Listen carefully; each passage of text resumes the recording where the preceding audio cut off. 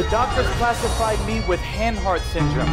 Are you ready to challenge the impossible? His name is Nick Santonastasso. Nick Santonastasso. Welcome back to Max Out with Ed Milet. This man to my left, I think, is one of the most inspiring people on planet Earth today. Welcome to Beijing. At the time of my birth, I was the 12th baby in medical history that they've ever seen this happen to. And out of the 12, 8 of them have passed away due to undeveloped organs. Like any other 12-year-old, Nick Santonastasso enjoys football, skateboarding, and playing video games. And while these may sound like simple everyday activities, for Nick, they are anything but. He is one boy who defies the odds. It's not about how many times we fall down. It's about how many times we get up and keep moving forward. And an unbelievable public speaker, for the record, that you're going to hear about in a minute. But this is Nick Santonastasso. Have you ever felt like you were invisible? Give it up for Nick Santonastasso! Have you ever felt like you weren't good enough? Raise your hand if at least one time in your life you said, why me? Look around the room. It's everywhere. We all get a taste of that victim mentality, but why me? Why do I have to be born like this? Why do I have to be born with no legs and one arm? Why do the kids have to make fun of me? Why do I have to go through these challenges? What I've realized over the 23 years of my life, it's not the physical body that holds us back, but it's the mindset. The biggest disability you can have is a bad mindset.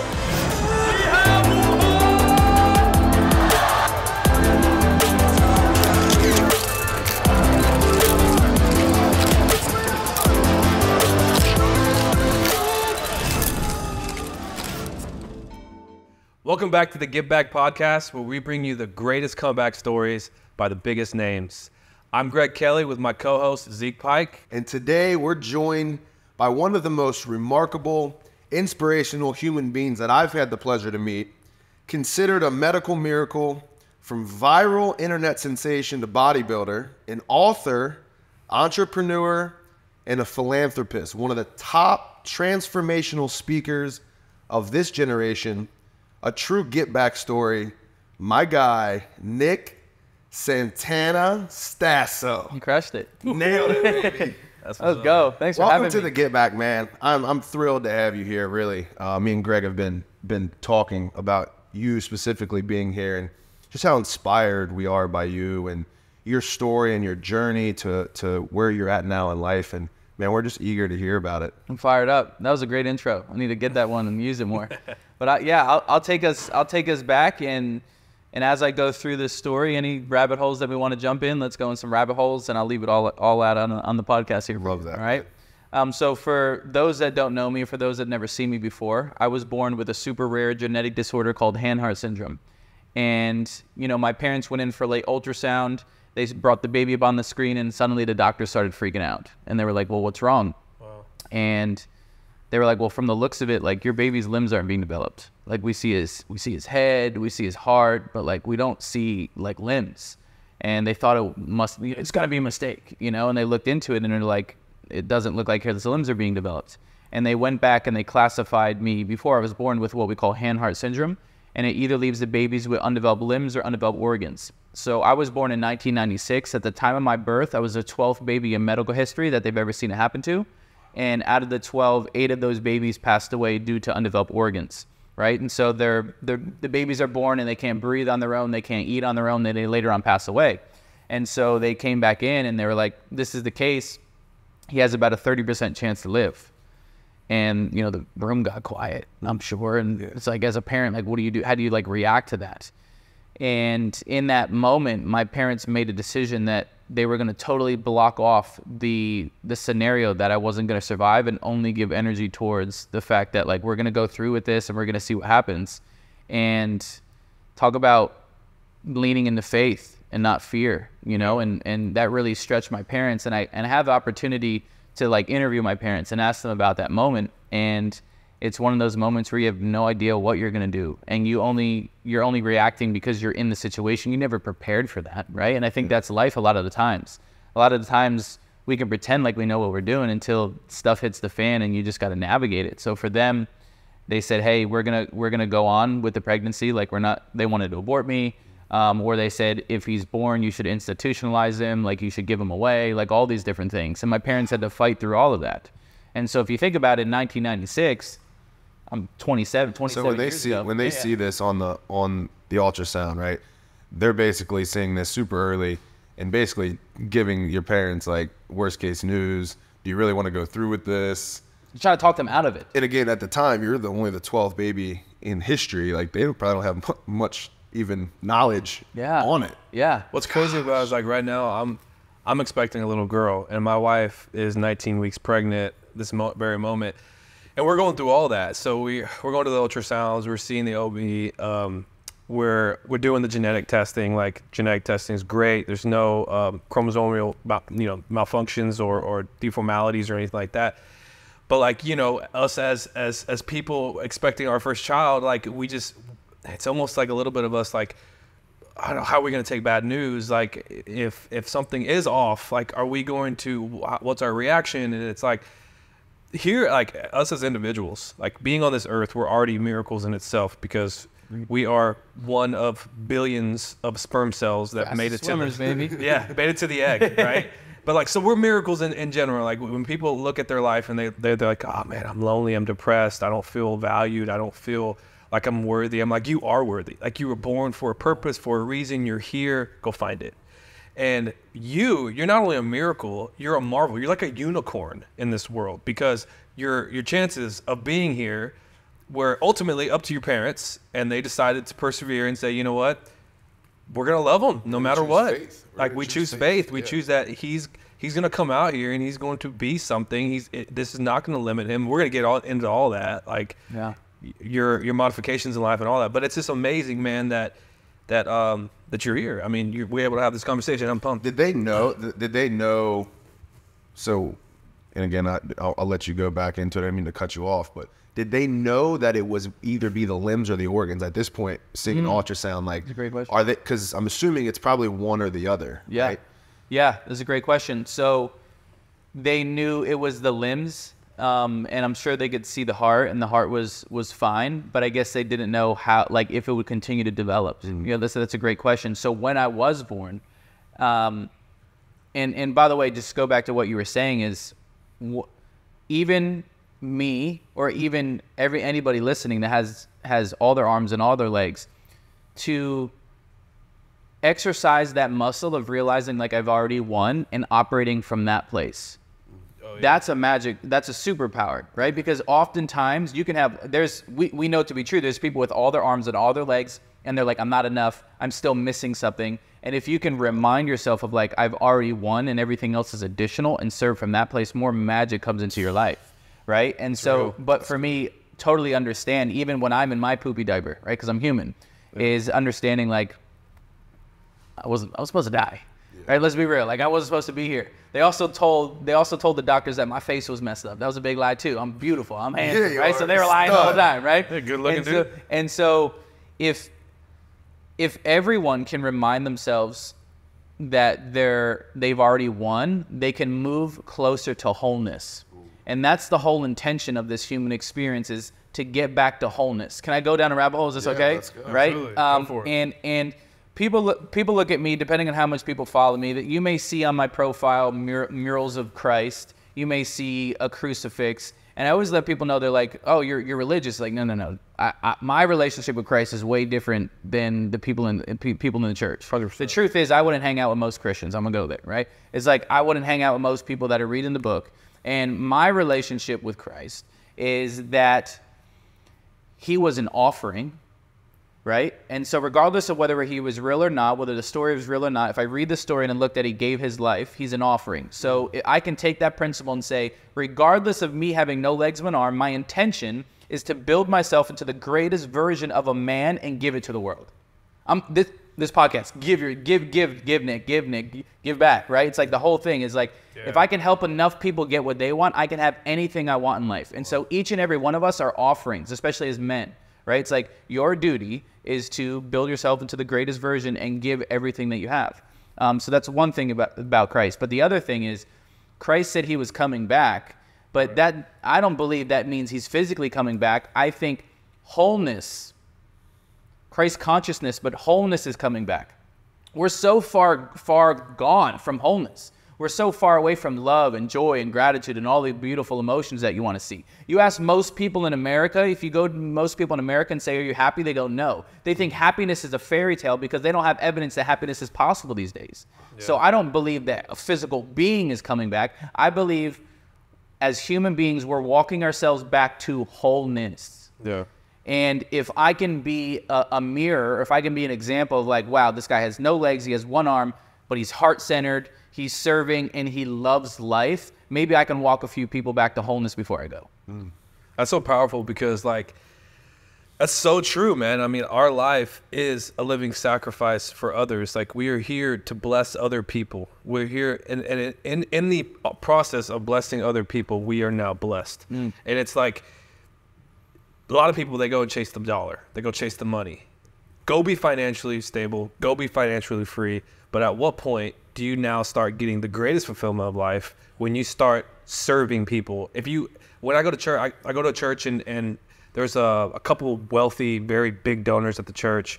And one guy, he pulled up in a really nice car and, you know, did this, did that. He's like, dude, the greatest enjoyment I've ever had in my life was writing a check to a church, knowing that that check then went to go and build a school in Africa.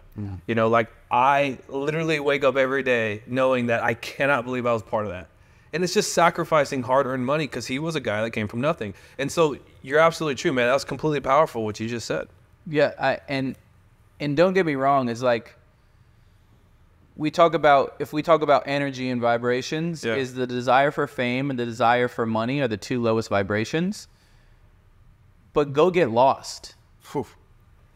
Go get lost in it, please, right? Because most people don't want to be, I'm lost in life. I don't know what I want to do. Outstanding. Because guess what, my friend? On the other side of lost is what? Is found. And so the only way you're going to find yourself is if you lose yourself. So go lose yourself. I've lost myself in desire for fame. I've lost myself in desire for money. But the more lost I am, the further I know how far away I am from home. That's in every lost story that I know, man. Like, everybody that's gained the fame but still felt empty. I remember Zeke telling me, he's like, first time I ever made money in my life, it's like, I was, you know, you're driving down with a really nice car, but it's like, I'm driving down the road with a really nice car, but I still feel empty. Like, what's going on? Yo, what's going on? I thought it was it. Yeah, when I got the money, I thought it was it. And the truth is, we don't essentially want the money. We want the money how it's going to make us feel. You don't want the Lambo. You want how the Lambo is going to make you feel. And by the way, don't get me wrong. Go have materialistic goals, but have materialistic goals with the understanding that you cannot fill a spiritual hole with something materialistic. 100%, without a doubt. So how did you get to this place of understanding that my life, I'm sitting here to be a servant? I mean, I was always told the way you truly serve God, the way you truly serve Christ is by serving others. The way you really show God you love him is by serving others, right? At what point did that come into, like, where was that instilled into you of, like, you know, I'm sitting here to serve? Because, I mean, call it what it is, like, with one arm, like, I would have tried to make every excuse in the world why I'm not sufficient enough to serve anybody. I'll start the answer with, I'm glad you're meeting me now. You're meeting the best version of myself. Right? And so I'm 27. For 20 years of my life, I was a victim. I was a victim of the situation. I was a victim of being born with no legs but an arm. Why me? Why do people have to make fun of me? Girls don't like me. I can't feed myself. I can't be a man. Like, we can go into all that pain, right? Of, like, because we went from birth and then we kind of jumped. But I wasn't always this way. And I was a massive victim. You know, there was spurts and moments of happiness, but it would get drowned out by maybe remarks from kids, or girls not liking me, or I can't ride a bike like the other kids, and all the things that I've struggled with, which we can dive into. I think I got a taste of what contribution felt like.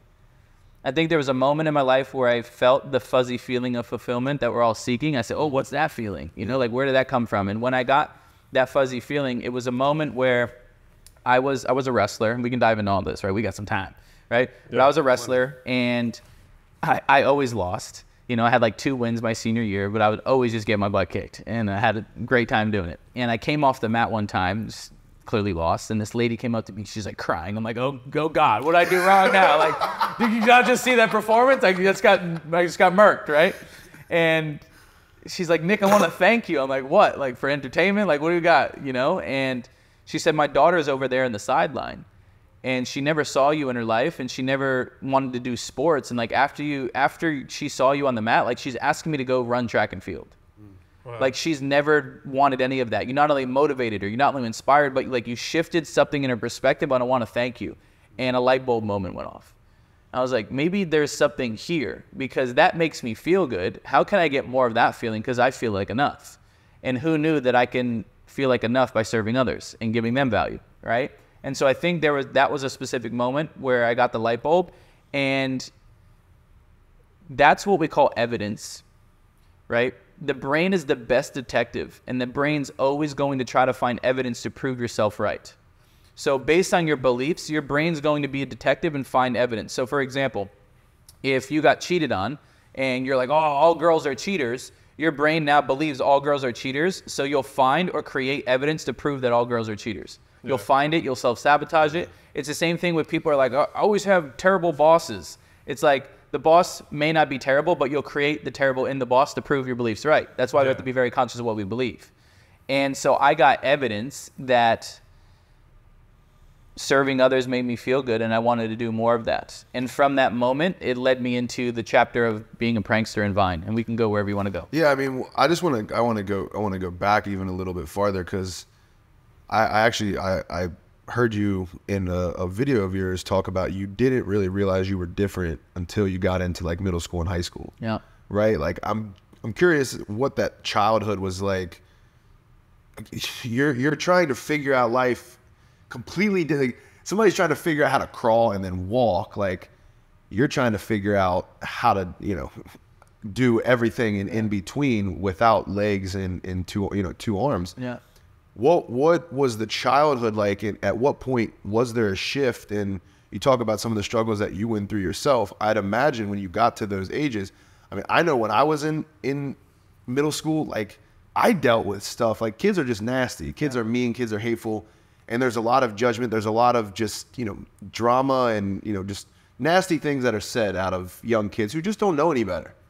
What was your childhood like, and at what point was there a shift? And I'm sure you dealt with a lot of just difficulties in that childhood. For sure. So I'm a firm believer that, and there's evidence everywhere, you can have all your arms and all your legs, yet still be handicapped by your upbringing. Right? So I'm not the only one handicapped out here from our upbringing, right? It's like we all get specific. I may have physical disabilities, but based on the upbringing, you have additional disabilities or handicaps in the mind that get thrown on you. Yeah. But for me, I was the baby, so I have two sisters. I have a brother who passed. We could talk about that. And the story was they brought me home. I was like wrapped up, and they never told my siblings that I was different. They never were like, hey, like, he's got no legs, one arm. Like, they never put emphasis on that. And basically they brought me home and they like put me on the floor and unraveled me. And I'm pretty sure my brother was like, cool, like, this is so cool. And like, look at his hair. Like, they were like, he's different. Like, because if you put emphasis on it, it makes it weird, right? So they're just like, yo, here's your brother. What's good? Like, here's your brother. And so that was how they introduced me to the family, cool. Right? And then I have to, give it up to my parents, and the upbringing is like, they knew that if they treated me different, then that would really ruin me. And so my dad even told me as like an adult, he's like, if I would have put stepping stools everywhere and little loops on like zippers and stuff for you, he's like, you would have got smacked in the face when you left the household anyway. Right? And so he's like, I was just trying to set you up. Like, no matter how hard it was to see you fail, I wanted to set you up so you were good. Yeah. So they would do things like, my mom would, at the age where I can think, right? Like, for myself, they would like put my clothes in front of me, and she'd be like, okay, try it out. I'm like, what do you mean try it out? Like, and I try to put my shirt on, and I mess with my shirt, and then she would like pick her shirt up, to the shirt on with one finger and be like, this is how, maybe try this. But they would never do it for me. They would never do the work for me. Now, when I'm a baby, they're clearly they're feeding me and changing me, right? Sure. When I get to a certain point, they're like, all right, Nick needs to develop life skills. And so, okay, they transition and they put me in a high chair and they put food in front of me and they put a spoon there.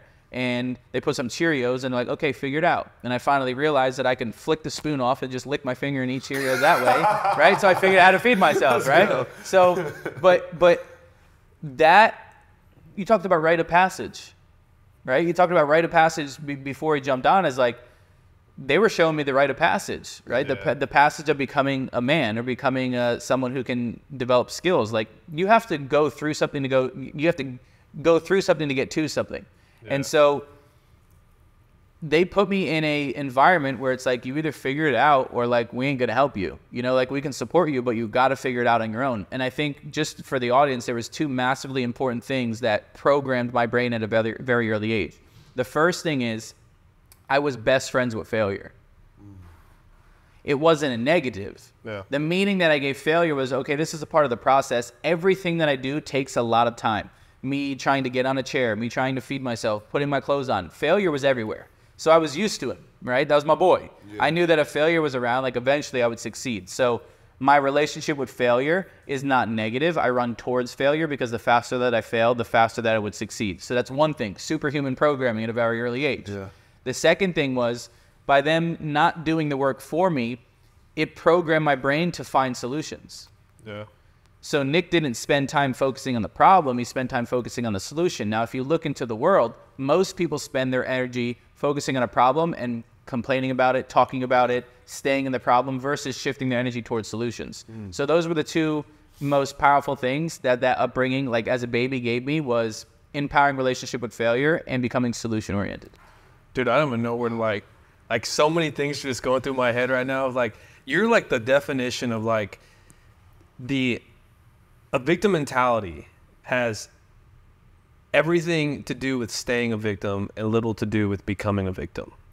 And when you become a victim, it happens. Now it's like, you got to make a decision, like what you're saying. It's like your greatest accomplishments, everything you do right now, dude, like me getting to see you and meet you and you doing things that are, you're doing more things with literally one arm and one finger than most people out here with every limb that they have, because you chose not to stay a victim and you chose not to have a victim mentality. Say we're in a video game. I'm not going to go down that rabbit hole. Say we're in a simulation. Say we're in a video game, right? Here's our avatars. Here we're walking around, and say it's medieval times though, right? And we're in a video game and everybody's in town, and you see a man with no legs and arm roll up on a horse.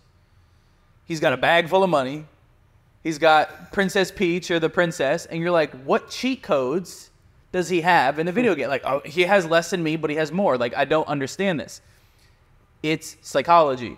It's the thinking. It's the beliefs. It's the way that I view things. It's the meaning I attach to things, right? So we can dive into all that, but that's a big piece that people need to understand, is like, this life is available for all of you.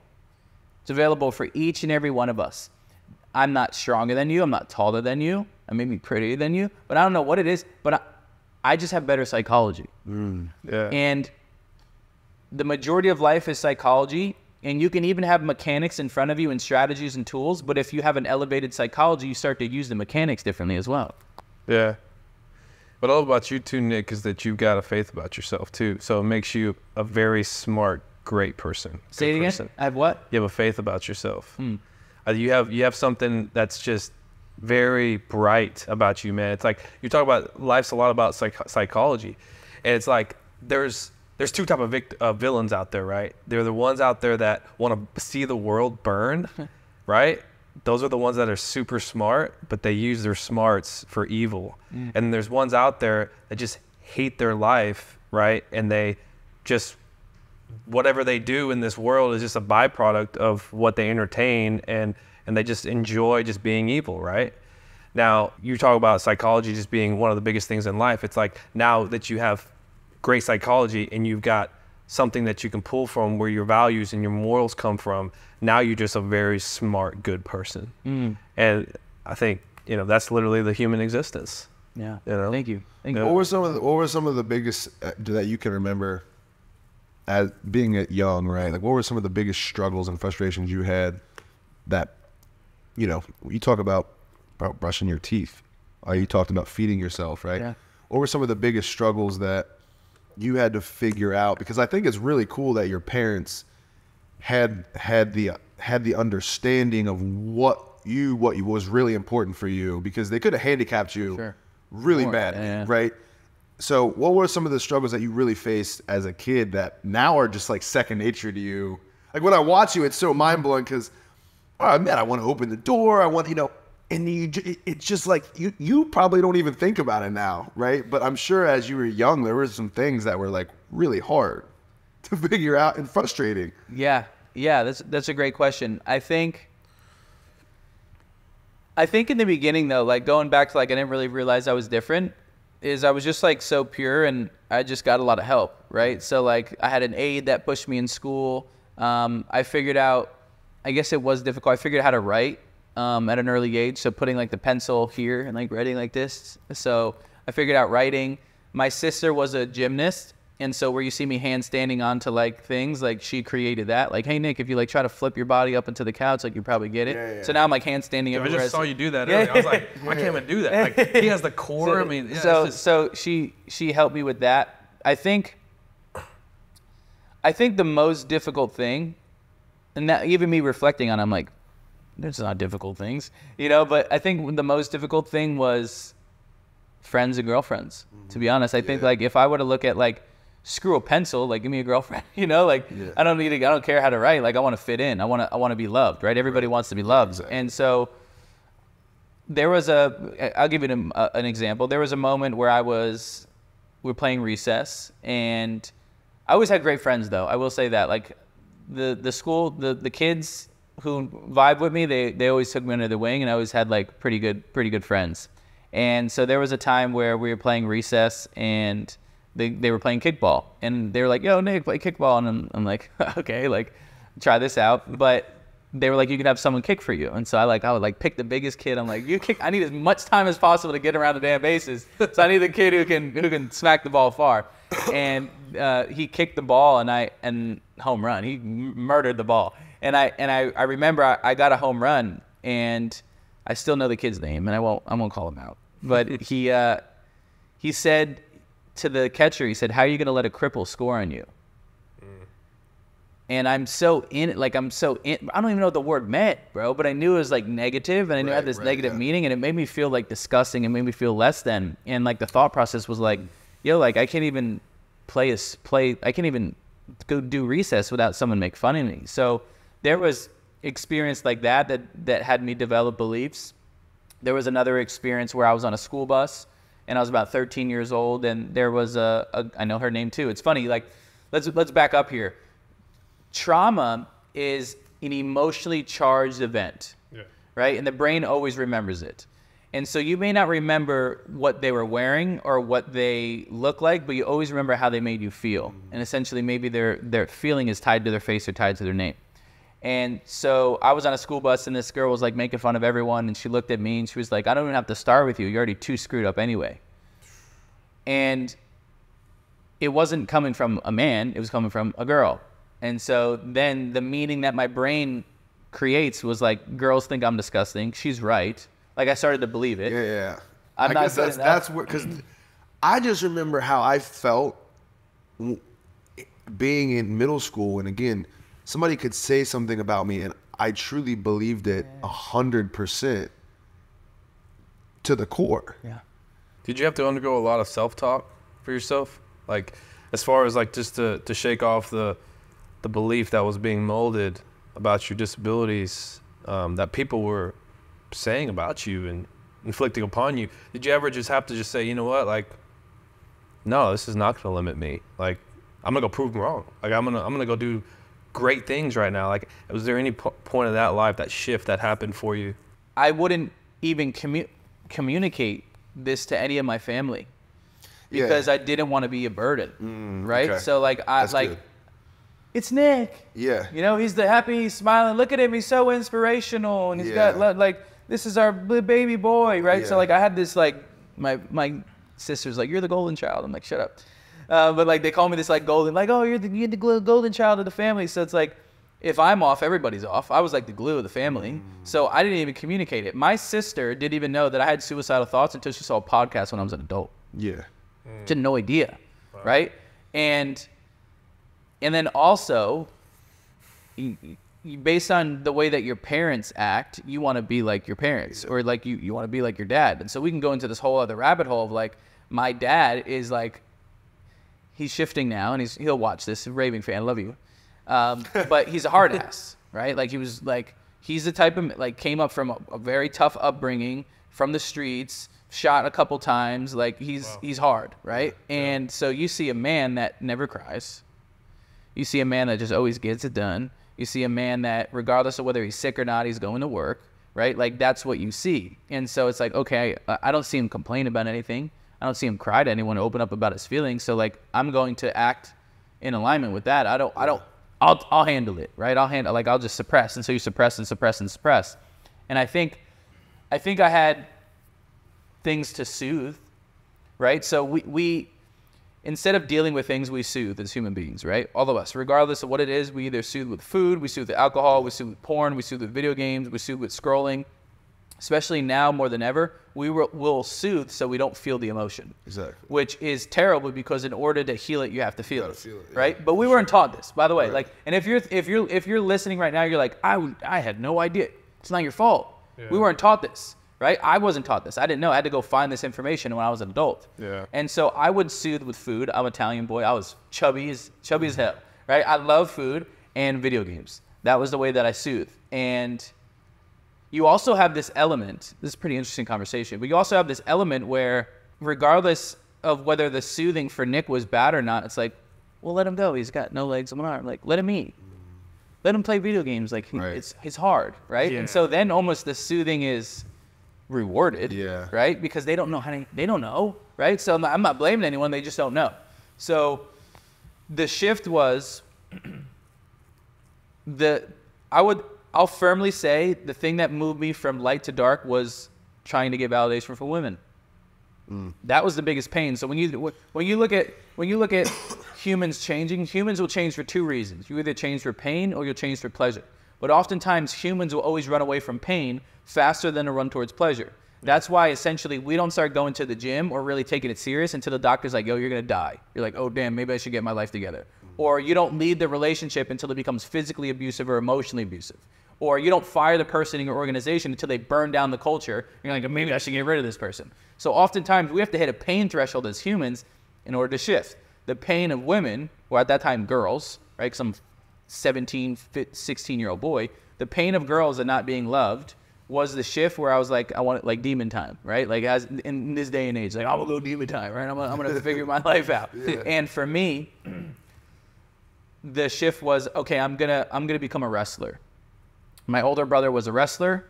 In Jersey, wrestling was a massive deal, and girls like wrestlers.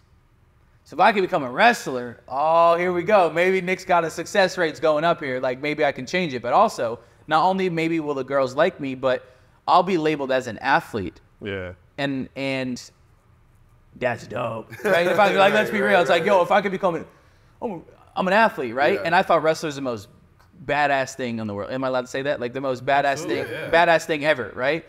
And so I'm 16 years old, and Nick's like, yo, we're going demon time. Like, we gotta start loving ourselves. I gotta figure something out, because I also understood, like, homeboy, you ain't changing no legs but arm. Right. Like, maybe in the future, but like, you're not changing no legs but arm. And like, the conversation was like, you talked about suicide, but you don't have the balls to take your life. We know. I want to go there, because I want to go there though, because I've been there in my life. Like, how real was that for you? Like, where, having these thoughts, you got to be in like a very dark place. When you start having those thoughts, that life's not good enough anymore, right? Like, what age is this, and how did you overcome that? Because being in that phase is really hard to pull yourself out of. Yeah, great question. I think as a 16, 17-year-old kid, the thoughts were prominent. Like, I don't like my life. I don't want to live in this body anymore. And I didn't take any action on it. I would cry in the shower, so no one knew I was crying, right? Nick, why are your eyes red? I got soap in my eyes, right? Like, there was always an excuse. Yeah. Or I would lock myself in a room, play video games, and totally numb out, right? So I had to numb it out. To fast forward a little bit, we can jump wherever you want. but there was a moment where I got the closest. And it was my 21st birthday, celebrated in Miami, and everybody that I was with brought back a girl, and who didn't? Me. And evidence. I'm stacking evidence. Yeah. Right? And I'm like, all of it, all the negative self-talk, like, of course you didn't. Like, they don't like you. Like, you'll never have that, right? And it was a Miami high-rise, and I went out on the balcony, and I closed the balcony, and I was like, just sitting there, and I'm like, is this, you really want to keep living like this, or like, do you want to end it? Like, I'm having a conversation in my head, and I scooted the chair over to the balcony, and I got on top of the chair, and I'm like looking over the balcony, and I'm like, whatever you want, bro. Like, if this is what you want it. And I don't, even till this day, I don't know what stopped me from doing it. I think the thoughts start to think about, like, yo, my family is going to be wrecked, right? Like, Nick, you, like, come on. Like, I started getting grounded, right? Like, Nick, your family's going to be wrecked. It's not that, like, I got devil and angel, right, on both shoulders. And they're like, it's bad, do it. It's like, no. And then it's all focused, right? And I think I cried myself to sleep on the balcony, and I slept out there that night. And did you tell anybody? Like, your boys the next morning, right? Did they even know? They didn't even know where you were at that point in your life. No, I didn't tell anyone. I think also because we're programmed, like, if you talk about that, you're weak, right? That whole be a man thing, right? It's like the bad programming. And they also knew that women were a massive pain point for me, and they also persisted until I got evidence. Like, hey, look, you did it, like, now what, bro? They'd make fun of me. It's like, okay, now what, bro? Like, you filmed it, like, it's not all that, you know? And so, like, but they definitely sculpted and helped me cultivate, like, the confidence. Where did that shift? Where did that shift? Because, bro, we'll call it what it is. I've seen you with some good-looking women, bro. There's definitely a shift in that, and I know we're like jumping back and forth, but this is great. You go from talking about I didn't bring a girl home to I've seen you with beautiful women, bro. Yeah. You've dated beautiful girls. Like, there's something inside of you that's like, has a whole nother level of. He's got something that other men don't have, and he's not a victim. You know what I mean? Like, I know we're jumping around, but, like, dude, like, the importance of a father. Like, did your father tell you he loved you? Has he told you he loved you before? Yeah. Has he told you he was proud of you? Yeah. Has he acknowledged you as your son, or as his son? Yeah. So in Scripture, in the Bible, whenever Jesus is being baptized by John the Baptist, a voice came from heaven and said, "This is my son who I love and who I'm proud of." Mm-hmm. Right? Proud, acknowledge, love. And a lot of times we become spitting images of our father, right? Your father was present, right? I was in prison where they say 92% of prisoners, men, don't have fathers, right? Just so happens they're in prison, Yeah. I have a similar dad, he was a hard ass. I mean, but he loved me. I could tell he loved me. He made me feel it all the time, right? He acknowledged me as an athlete in front of all the other dads. That's my boy right there, right? And it's like, even with your limitations, he loved you, he told you he was proud of you, and he acknowledged you still as his son. Yeah. And a lot of times, when, like, Zeke and I, we've lost our dads, and we think about how he's made us feel, but at the same time, it's like, we have a faith about ourselves. We have faith in something higher than us through Jesus. And so we draw from our Father, and we know that we want to please our Father, right? And so, like, he's just different. I mean, he's different than all the other guys, and I think that's why he's able to attract. It's the laws of attraction. Something shifted. Yeah, I got you. Something definitely shifted, and, like, you're still the same good-looking dude, bro. Like, you know what I mean? Something shifted in perspective, and again, I don't know. I know you went into you. I figured it out, though. I got it for you. I figured it out. But I do want to back up real quickly. And I love that we can be all over here. And audience, just keep taking notes because we're going to be all over here. But there's value everywhere, right? Is oftentimes our parents love us, but not in the ways that we want to receive the love. Yeah. So then we believe that maybe they didn't show it, right? And so the brain will do three things. The brain will distort, it'll delete, and it'll generalize to prove yourself right. So if someone believes like their parents didn't love them, they will only remember the times where they didn't love them versus all the ways that they actually did love them until they start dissecting it. And so I think my dad did do those things. I think when it came to like emotional intimacy and having deep conversations, that was not present, right? It was very like surface level. Like we said, I loved you and stuff, but I think when it came to let's talk about your emotions and let's work that, like they weren't taught that. So how are they going to give it to me? You know what I'm saying? And so that was just one thing that I wanted to note. Like my model of the world, and I say this because my parents will watch this, my model of the world is my parents showed love with money and they showed love with food, right? Especially Italian family. It's like we show love with food. Yeah. 100%. And I think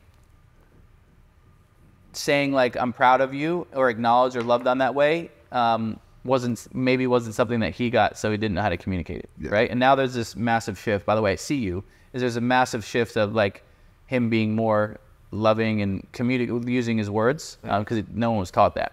Now going back to the women thing, I think the shift was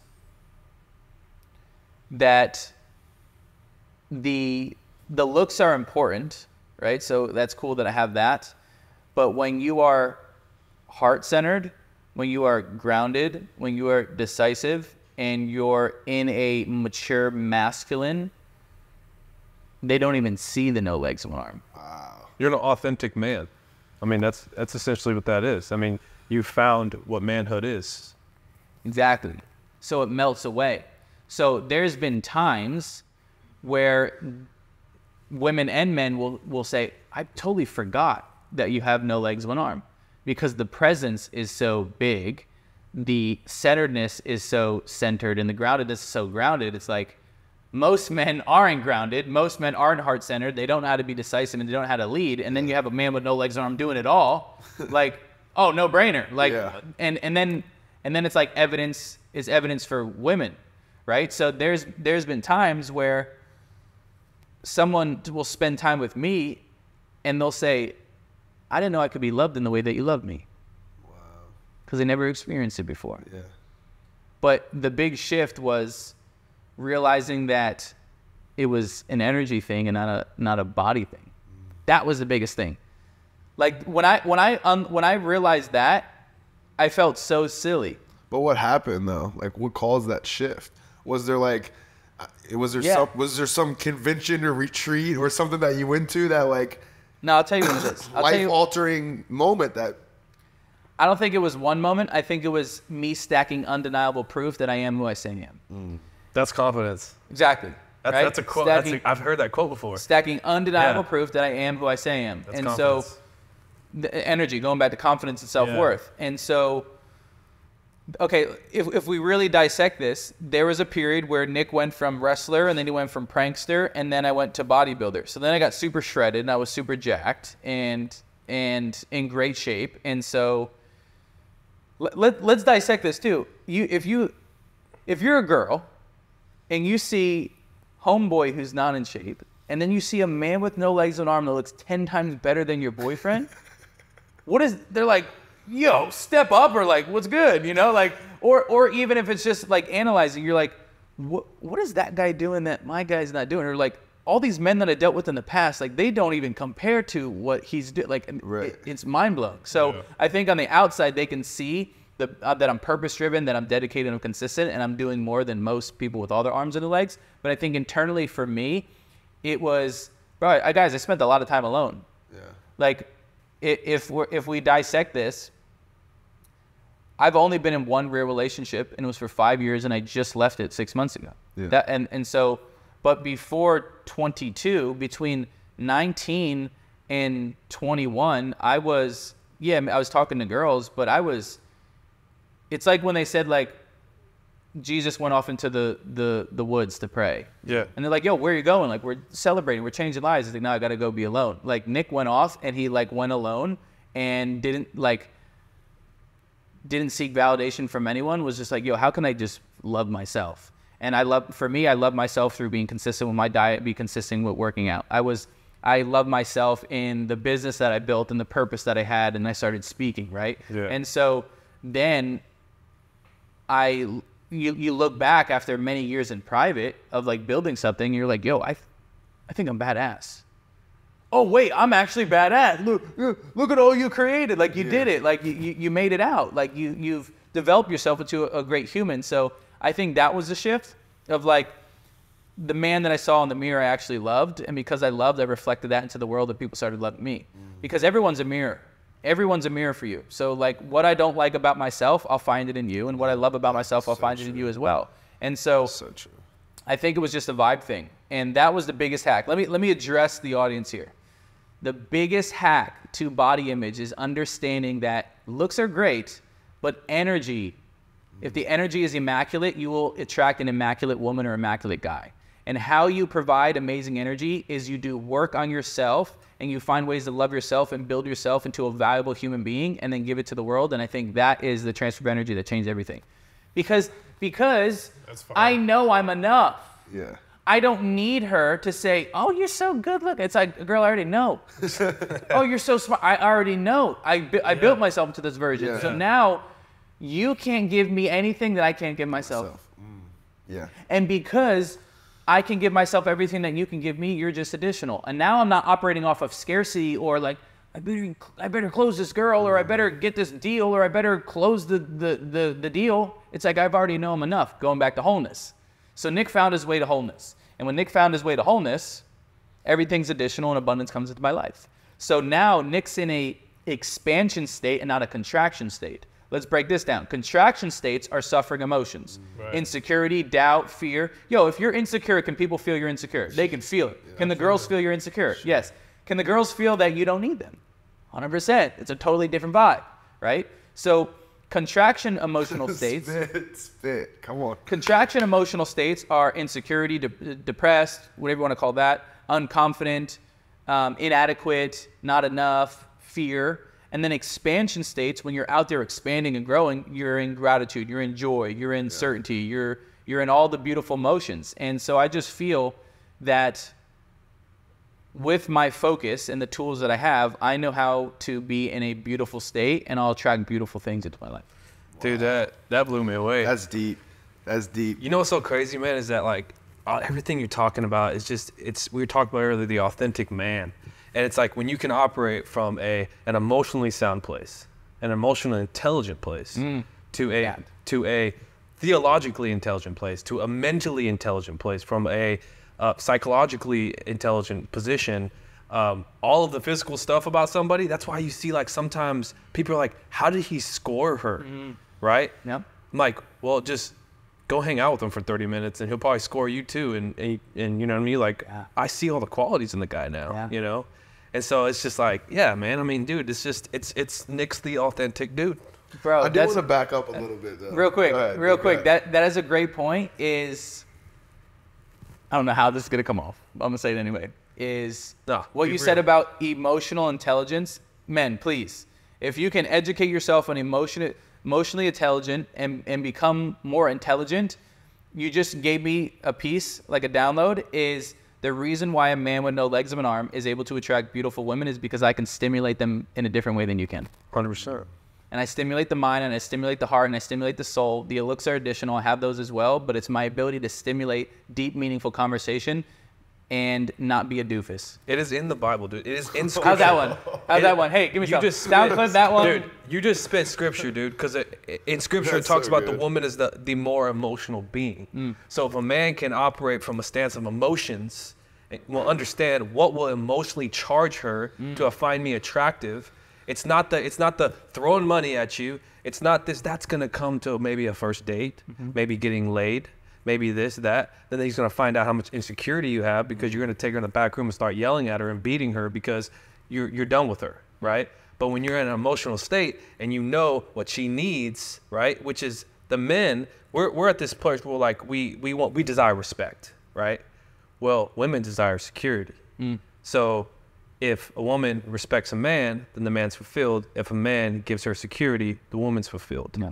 And that's a fulfilled marriage or a fulfilled relationship. Yeah. And so, yeah, dude, this is a great podcast. I just want to go back because we skipped a point that we did both want to talk about was your viral time where you went really crazy on Vine, right? Yeah. And we were watching the zombie the pranks, the Walking Dead pranks. Yeah. Dude, you pranked Daryl. I did. Dude, I'm a Walking Dead fanatic. My wife would know that I'm all about it. And like when we were watching, I was like, holy crap. So you got casted. Like, did you get casted in one of the shows? So during that wrestling season, I created Vine, and I was like, yo, I want to create something that no one could do, no one could replicate, and I could kind of like be the category king of. And I was like, okay, well, let's dress me up as a zombie and like scare people. Let's see if it works. And I went out to my local Walmart in New Jersey, which I'm not allowed in that Walmart anymore. And they kicked me out, and then no good. And I stick out like a sore thumb. It's not like I'm gonna sneak my way back into Walmart, And I scared this dude, and he threw the paper towels at my face, and I was like, bro, it's just a prank. I looked at my camera guy. I was like, did you get that? He's like, I got that.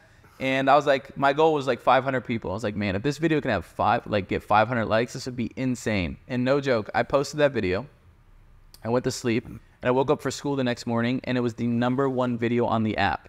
Like, over Logan Paul, shout out to Logan Paul, over Logan Paul, Jake Paul, all those pranksters at the time, I was the #1 video. It had 80,000 likes and over 80,000 reposts. And I go back to school, and everybody knows. They're like, oh, your video, clout, right? Like, validation. But by the way, you see how I fall into the validation. I'm getting all the validation. Yeah. And so now I'm a wrestler. Now any school that I go to the wrestle, the cheerleaders are cheerleading for me. They're taking pictures with me. He's the Vine guy. He's the zombie prank guy. Now I'm famous. I'm like, yo, this is crazy, like overnight. But also, let's go to the pain part too. Not all the comments are great. Right. Right. And if we really want to go down a dark hole, it's like one thing for me to read the comments, but it's another thing that I know my parents are reading the comments. And my parents are reading comments like, they should have killed his dad so he couldn't reproduce. What a terrible sperm donor. Kill it before it reproduces. Like, you name any insult under the sun, I got when I was 18 years old, as an 18-year-old kid, right? Famous overnight. And so that was an interesting thing to battle, right? And that's all about a focus thing, right? If I focus on those, that will become my life, right? If I focus on the positive things and the positive comments, that will become my life as well. You don't get the life you have, you get the life you focus on. So now I'm famous in this Vine thing, and I'm doing funny videos, and everybody's loving it. And I come home from wrestling practice one day. My dad, I think I get the pranking from my dad. He's a prankster. And so I come home. He's like, we're gonna go to Tokyo. I'm like, what are you talking about? He's like, Fox called me. Like, they want to hire you to scare the main actor of The Walking Dead, and they're gonna pay you. And I'm like, bro, like, cut it out. Yeah. He's like, I'm not joking. Like, here's the email. And so I'm like, I don't know what's going on. And so we get on the call. They're like, listen, we saw your video. You're perfect. We want to fly you out to Japan and do a prank on Daryl, but you can't tell anybody in your school. And when we fly you out here, we have to take you like an alternate route, because if he sees you, he's going to know you're going to prank him.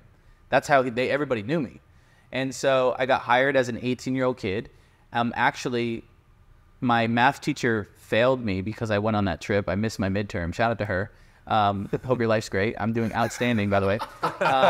And I did the prank, and that went viral as well. And they paid me $10,000. I was 18 years old. I got 10 G's. Yo, you know what I've never shared this. I don't think I've ever shared this on a podcast.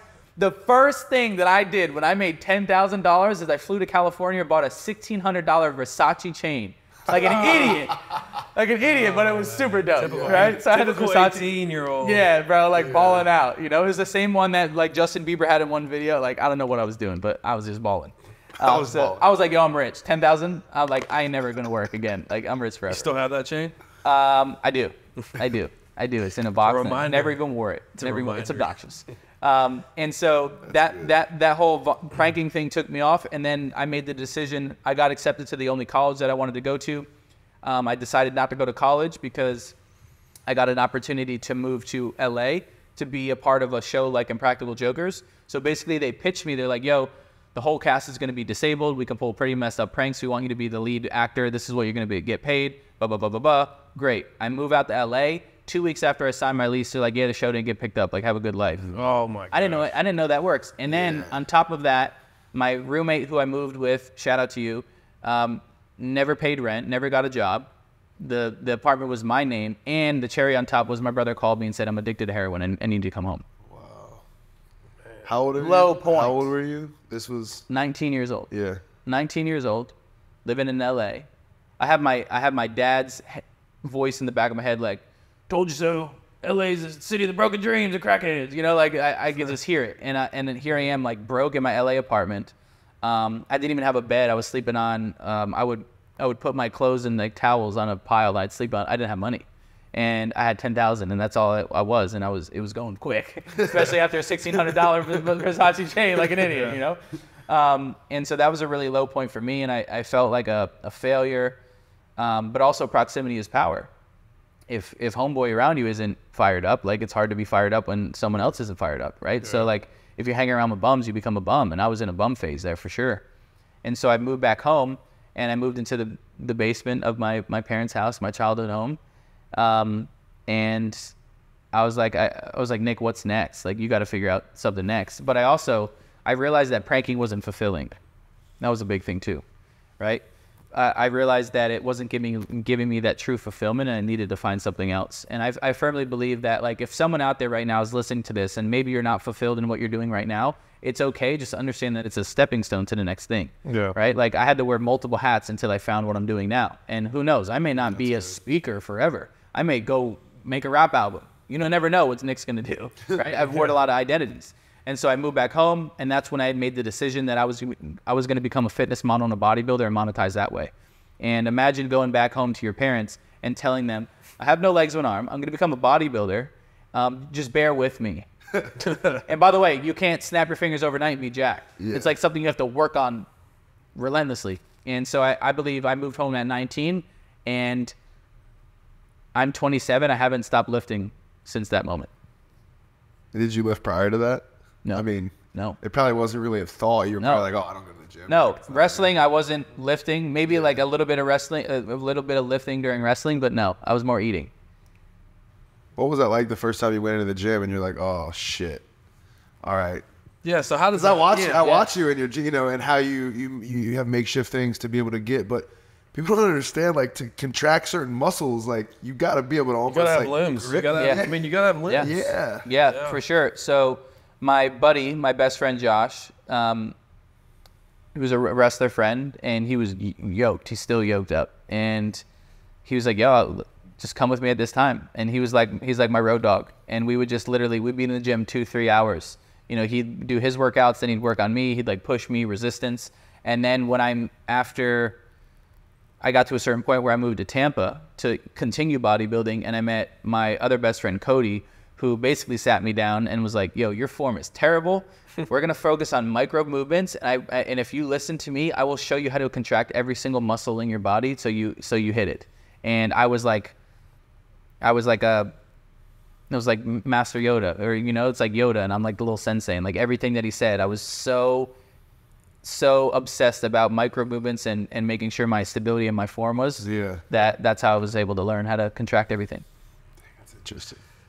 Because being a former personal trainer, like I love figuring things out. And so if you came into the gym and you're like, train me, I'd be like, this is gonna be something new. Yeah. This is not something I learned in NASM or getting this certification. Yep. It would have been something crazy, man, because you're creating this new philosophy to train you. I mean, when I look at you, I'm like, how do you?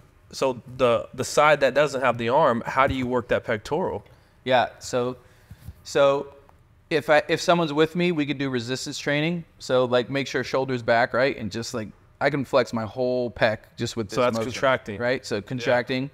and then resistant bands, or I have a wrist wrap that I put on this and do it. And so for me, like I'm now in tune with the contraction. Yeah. And I'm over here like poking, you know, as I'm lifting, making sure everything's firing off. Like I don't want to waste time. I want to make sure I'm getting it in, you know? Yeah, that's amazing. So when you were born, because you have a scar. Yeah.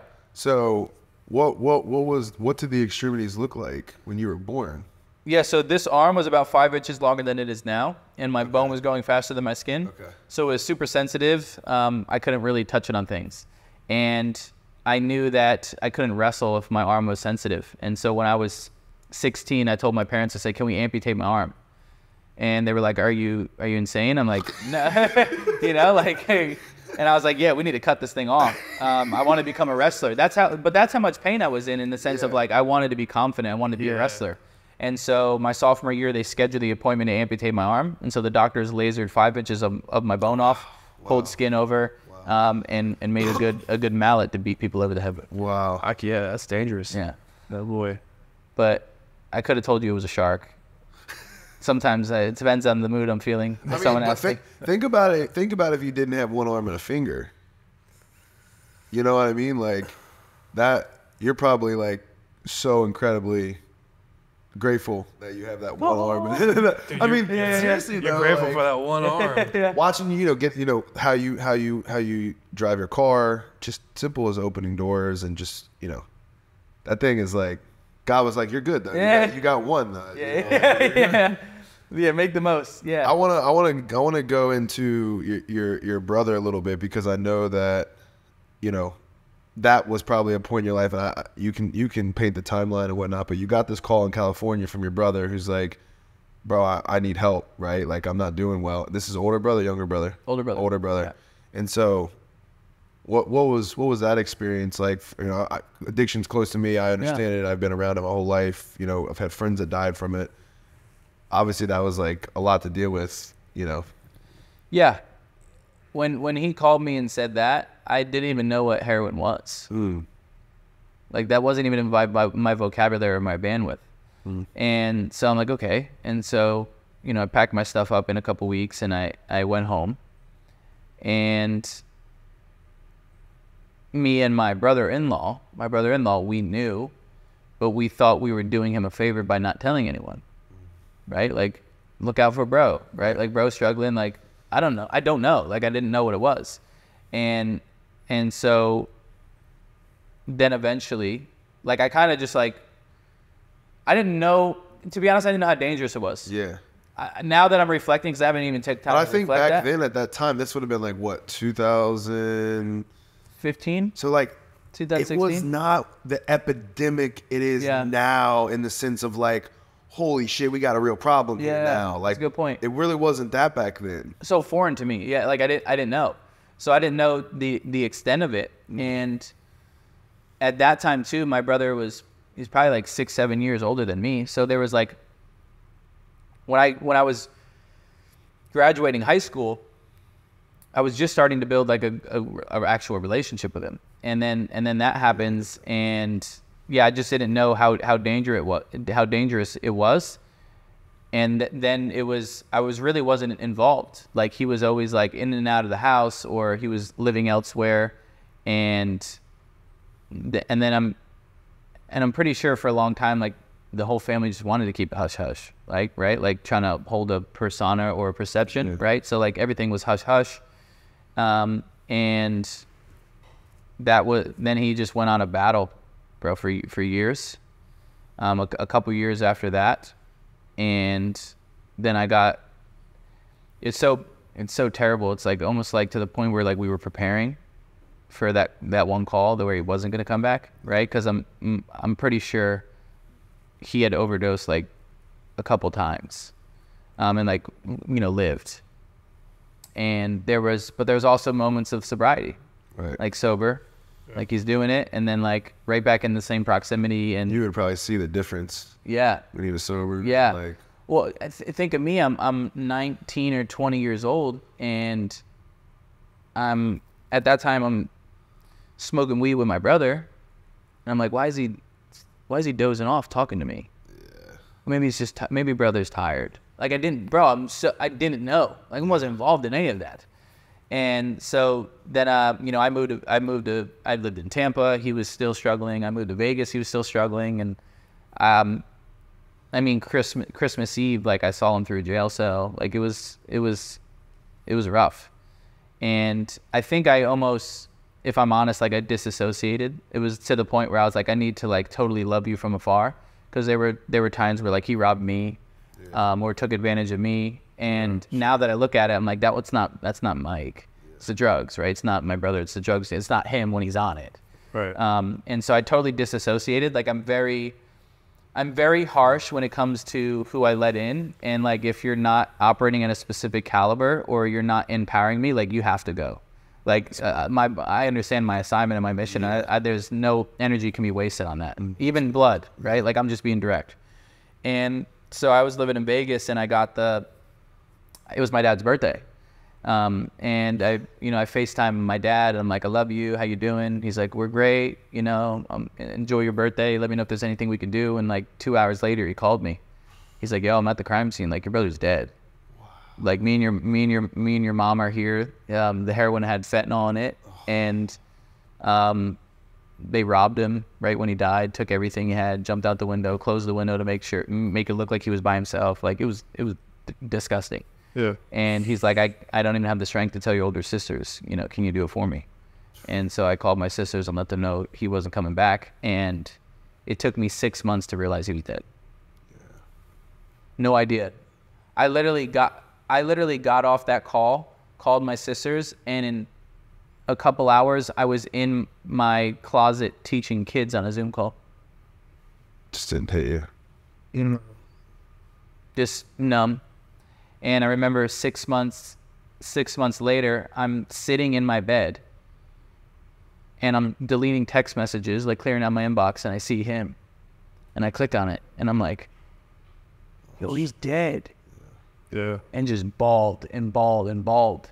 And that's the programming of not knowing how to deal with emotions, or not like just getting right back into the grind, or numbing ourselves with work, or numbing ourselves with business to not feel things. And I didn't even know I was doing it. And so that was that. We can go wherever you guys like. That was it. No, it hits me close because again, I was big brother for a long time, right? Mm-hmm. Like, and you know, my little brother was in those situations where, you know, you had to see your mom and dad and see what they were going through, and you know, they're dealing with it, and it's a lot, bro. It's a lot, and obviously now you're involved with We Level Up, and you know, that's kind of a part of you serving now. What are you doing in that field? Obviously it's close to you, so I'm sure you're passionate about that and seeing people recover. Yeah, it's definitely brought like the whole addiction pandemic into my awareness. Yeah.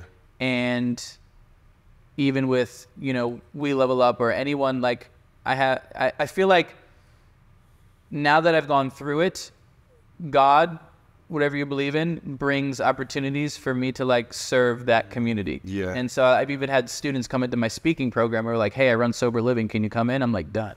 Yeah. Right. And so, that's how I've been able to give back, is like serve that. And it's now in my awareness, but it was never in my awareness. And I feel like in to honor him is any time that I get to do things like that or be involved like that, like I'm going to do it. Cause I didn't, bro, it's like everything with the human experience. It's like, you don't realize how real it is until it happens to you, you know, until you experience it or someone nearby experiences it. So I know that's a massive epidemic or pandemic, whatever you want to call it. Yeah. And that's a whole nother rabbit hole.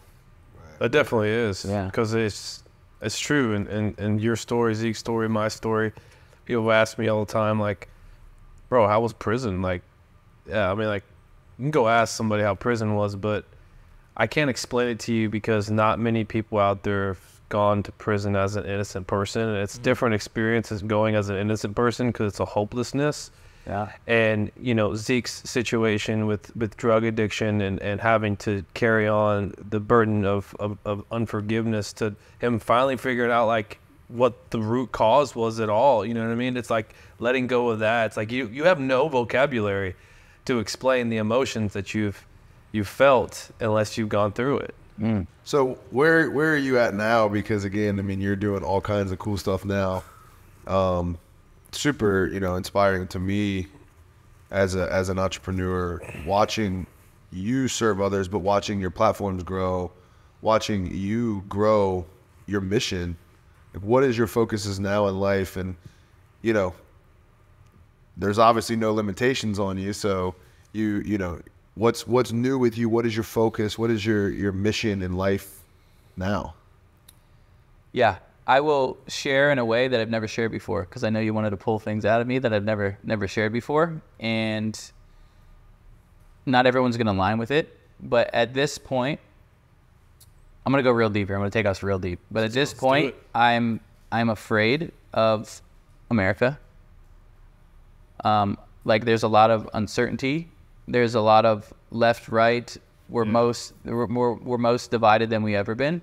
And so my mission is to continue serving, right? So I have my speaking company where I go out and speak, and then I have my online education company. My online education company serves people who want psychology proximity to me, and then we help coaches, experts, entrepreneurs become transformational speakers, right? Build the back end on that. So I have my students that I'm focused on, and my goal is to take all of my active income and all the people that have impacted, take that active income and put it into cash flowing assets.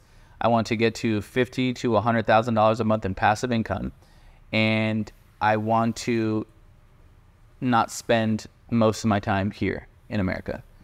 I think we're in a very interesting, I don't think we've ever experienced anything like this. Even if you ask our parents, like, have you ever seen it this crazy? They're like, no, things are out of their mind, right? And so I want to set myself up to where most of my stuff is virtual, and I can fulfill my clients' needs virtually, and spend most of my time in Colombia and spend most of my time traveling outside of America, making U.S. currency and spending it elsewhere, and we'll see how long that currency lasts as well. Yeah. So I know that's deep, but I'm aware. Right, I'm aware of what's going on. It's like, we can like sit around and we can like make money here and be like, oh, that's a conspiracy theory and the power grid will never shut off, or like all this different type of stuff. But like, I'd rather be a prepared man than be a not so prepared man, yeah, right? So I'm setting myself up strategically to where eventually, if I do want to have children and family, it's going to be somewhere where I feel great. But I'm 27 and I'm like, I have no idea what the hell's going on here. And so I'm just going to do my best to figure it out, make sure my brothers are good, and set up a game plan. Is that too much? No. Right? Because shit's popping off. Let's just say shit's popping off. The world's crazy. Right? No, I don't want to go here. I'll just plant this real quickly though. It's like, if you look at our currency isn't backed by anything. It's Fugazi, right? So our paper isn't backed by anything. Yeah. And then and we can stop this, but let me just make this point, is like, why do we need to tax people if we can print money? Right. Exactly. Shit don't make sense. So I was like, okay, whatever's going on here, it's not good. I'm gonna still create USD. I'm gonna create US money, but I'm gonna be strategic where I'm deploying my money. Like, if we were going into like the wealth conversation, it's one thing to make money, it's another thing how to save it and how to deploy it. Exactly. So I'm just setting myself up so Nick can serve his people from a laptop, and I don't need to be anywhere. If I can be wherever I want, whenever I want, with the people I want. That's my answer. That's just, I mean, honestly, bro, you couldn't have said it any better, because there's a lot of things right now that's going on in this country that just doesn't make sense. And it's very, things could have been different. Things could be different. I asked my mom that the other day. I was like, have you ever seen it this way before? Like, I'm young, I'm 28, around the same age as you. And she's like, no, it's never been like this. It's like, and you want to talk about the inflation stuff. I'm like, I just don't see anything actively, or both parties, man, like left and right's coming together. It's so divided. It's like, when you talk about like hatred and division, and it's like, people are trying to cure racism with more racism, like with more division, with more prejudice. We're jacked up. We're all jacked up. It's like, there's actually no true solution. And we are literally a godless nation. Like, we have become a godless nation. That's just how I see it, bro. Like, it's like we've run away from what is good in this world. And we're taking faith, we're taking God out of things, because we are running aimlessly with our heads cut off. 100%. And until we can come back to the Father, man, until we can draw back to the thing that will make us whole, that will literally give us the answers, people will continue to run around with their heads cut off. It's as simple as that. And that's the nitty gritty of it. But you're smart. You're smart on preparing, and you're smart on knowing what to do with your income, with your finances, and not living year by year as far as financially. You know, it's great to live in the moment, but at the same time, it's great to also plan for the rest of your life, you know, for your family. It's a cycle, right? Everything's cyclical. History has cycles, right? So we're in the phase right now where it's like hard times, or what is it? Great times create weak people, right? Yeah. So now we're in weak people. If we're in agreement, we're very weak. Yeah. Weak people. Weak people create hard times. Hard times create strong people. Strong people create great times. We're just in the season.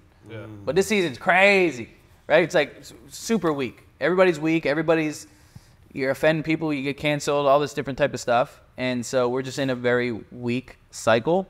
And now more than ever, it should give people hope. It's like now more than ever, you have the opportunity to stand out, provide more value, to be an exceptional man or woman or human in general, because most people are average. Yeah, that's it.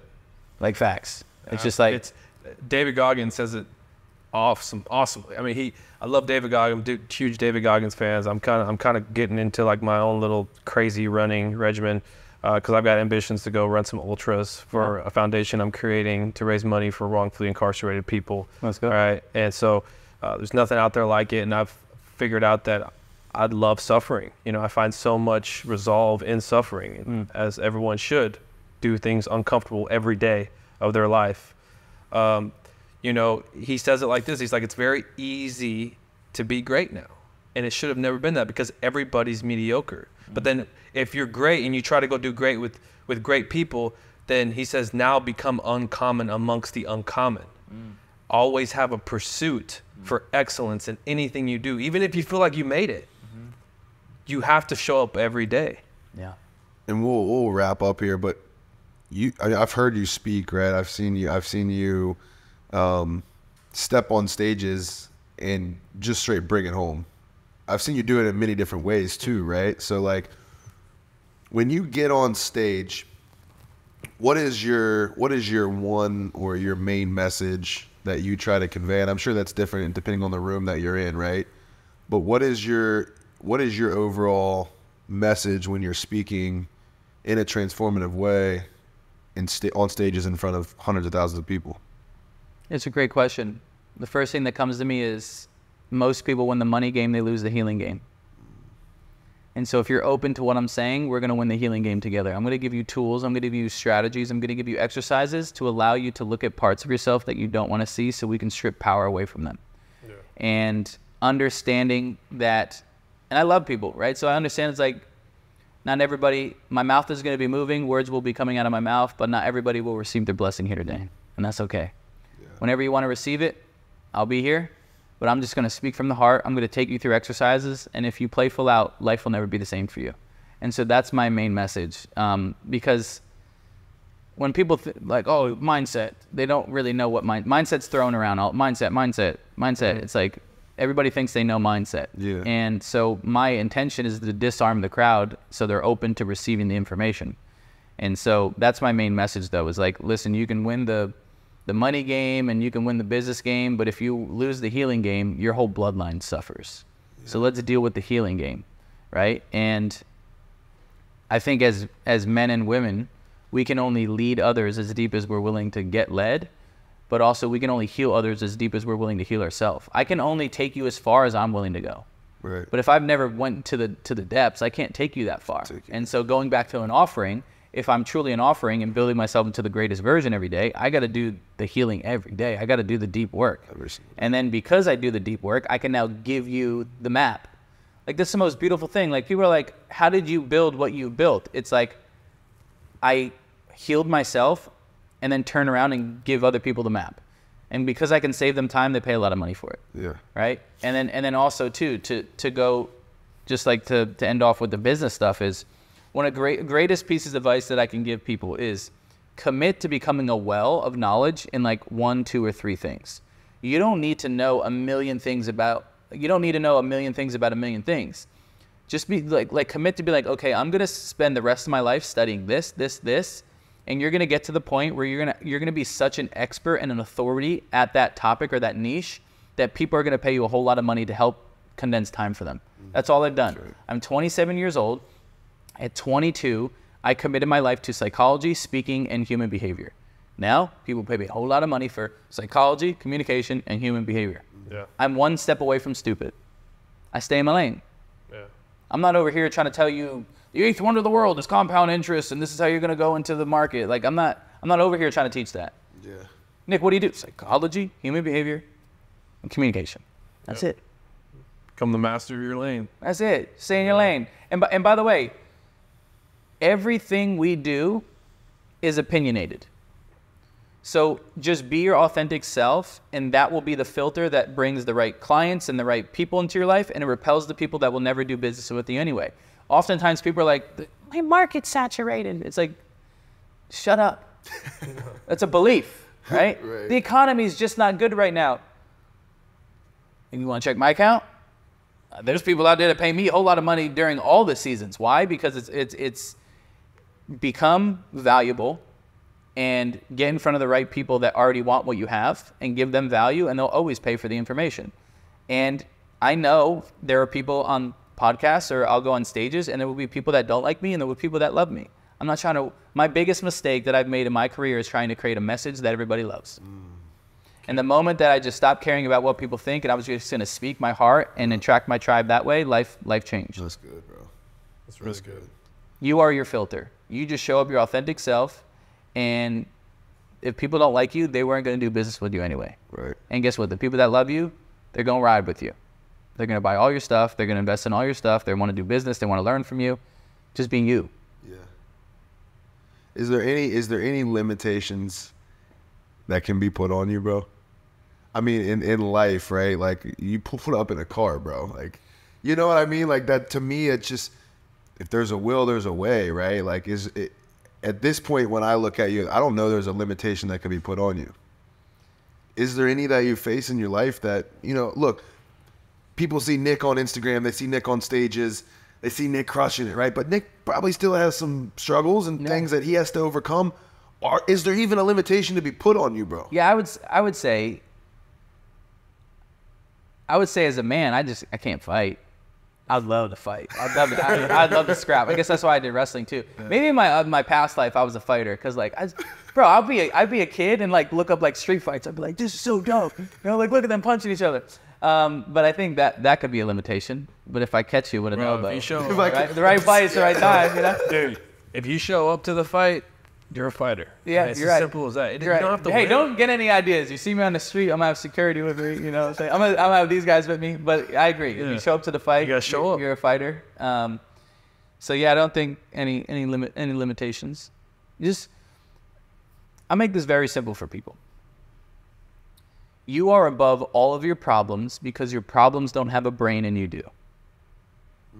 So you can always outthink your problems. Yeah, that's it. So simple. That's amazing. Say that again.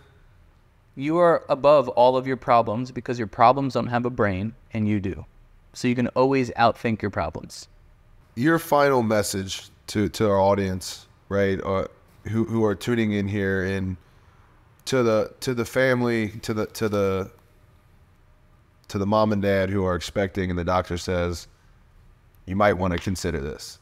To the kid who is faced with disabilities in his life right now, that's feeling sorry for himself, isn't in a good place in his life, for the person who's at a point in their life that is down, out, and may have both arms and both legs and is just making excuses to get back up. What's your message to our audience who, if you had to deliver one, bring it home, you need to get the fuck back up, this is what you got to do? If your family's not being bombed and your kids aren't in the street getting executed, and you can go to the grocery store, you can buy whatever you want, and you have all your arms and all your legs, you're delusional. And the very problems that you think are problems are little insignificant things, and your ancestors in your bloodline didn't crawl through the Holocaust. They didn't go through the wars for you to bitch and complain about the small insignificant things that you think are problems. You live in a delusional world. And now that you know you're delusional, now you have the awareness to get out of your delusional world and start getting back to work. And every successful person has gone through an insane amount of trials and tribulations, because they understand that everything that life is going to put you through, it's going to allow you to become a greater version of yourself. People who aren't extraordinary probably haven't been through the trials and the tribulations. So give yourself permission to get messy, to make a mess, to take imperfect action. And if your ancestors and bloodlines were looking down at you, would they be cheering you on, or would it be throwing tomatoes at you because your movie sucks? How's that? Oh God, bro. Dude. Mic drop. Boom. What's up, everyone? Thank you so much for tuning in to the Get Back podcast. If you like this episode, please like, comment, and subscribe, and follow on all platforms at the Get Back podcast. We do enjoy sharing the greatest comeback stories, and thank you so much for tuning in. Get back right. I had to get back right. Get back right. I had to get back right. Get back right. I had to get back right. Fell off. Lost my cool. Whoa, say.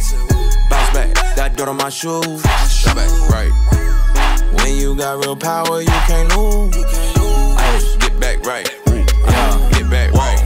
Yeah, top down, hair back. Ride by the high beast on Fairfax. Monday morning, I don't wanna hear trap. I play Rick James when I'm in traffic. I've been doing this since 5th grade. I've been doing this since I've been saved. I've been rock crowds on a big stage. I've been made hits with some big names. Yada, yada, yada, yada. Bought a Mercedes for my baby mama. VIP, rockin' Dolce Gabbana. I went to the Grammys and I took my mama. Bottles on bottles on bottles and models on models on models and dollars on dollars. Yeah, that don't help me when my soul wanna holler and I'm feeling the pain and I'm dealing with drama. Woo! That's too deep. I better fall back. Nah, get this work. You should've wore a hard hat. They told us don't work in the summer. I told them I'm working on something.